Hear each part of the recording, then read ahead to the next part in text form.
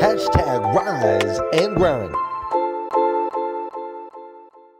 There's a famous gentleman by the name of Matthew Arnold that puts it this way.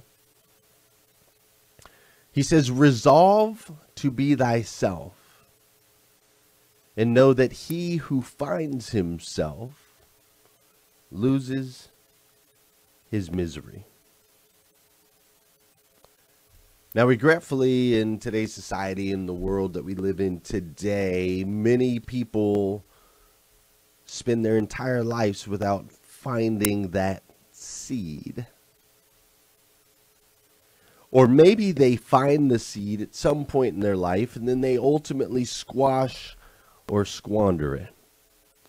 They let life drown it out. They find areas that they're comfortable and stay there. And I'm here to say to you this morning, as your friend, because I believe to be kind is to be clear. So as your friend, I'm here to say to you that you seeking and staying in comfortable positions is an incredibly selfish thing for you to do. Because see, your gift, that seed that was planted inside you by your father, that gift was not for you. It's not for you. It was never for you. You see, the gift that's inside you, that thing that gives you all the electricity, all the energy, that everlasting fuel, your purpose, that thing that makes you you, that was ultimately planted inside you so you could make an impact in other people's lives. That's it. It's not for you. It's selfish for you to stay in this space, for you to squander your gifts. Now, as we talk about fathers, I can't help but talk about mine. And you see, I had a rough relationship with my dad. My dad was a man who squandered his gift. He allowed the tough outer shell to lead his life for the most of his life. Now, my father passed away at 52 years old. He passed away at 52. He laid down on a Sunday afternoon to take a nap, and he never woke up. But I got to tell you, in the early years of my dad's life, it was brutal. My dad was an angry man. He was a broken man, and in response to that, he took that out on me and my sister. He was physically violent with us, verbally assaultive to my mother. He was a very hard man. And him being that way led him and my mom to get divorced ultimately, but also led me down this path. The path where I did spend time in poverty. The path where I did get a woman pregnant in her teens. A path where I had behavioral problems.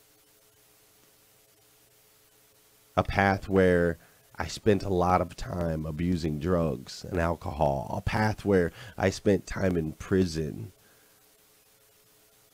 A path where I committed many of crimes.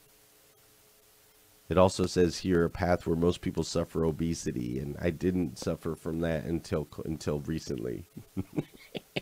But I'm working on that. But you see, when my father allowed the hards of his life, he grew up the youngest of 13 in a shack in Dade City, Florida. And when he let the hards of his life squander and squash his gift, because he truly was an incredible human being. He had a smile that could light up the darkest room. He had the ability to make you feel things, to be able to make you feel so incredibly special and electric when he wanted to, when he turned it on, when he was at his best. It made such an impact on the room. But my father squashed that and squandered that, and he settled into a job driving a forklift for most of his life. He never truly stepped into his gift. He never nurtured his gift. He never allowed his gift to shine through and make an impact on other people's lives. Now, when my father passed away at 52, when he passed away at 52, I believe he died of a broken heart.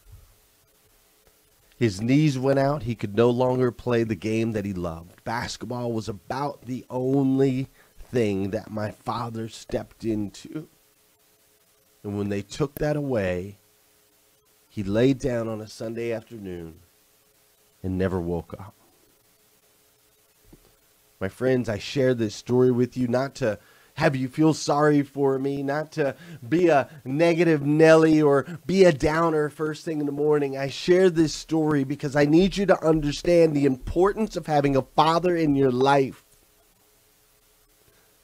And your physical father is important and will ultimately make an impact on the direction your life takes. However, I had a choice.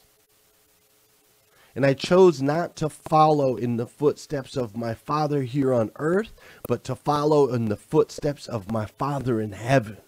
Hashtag rise and grind. Hashtag rise and grind. First thing on my mind.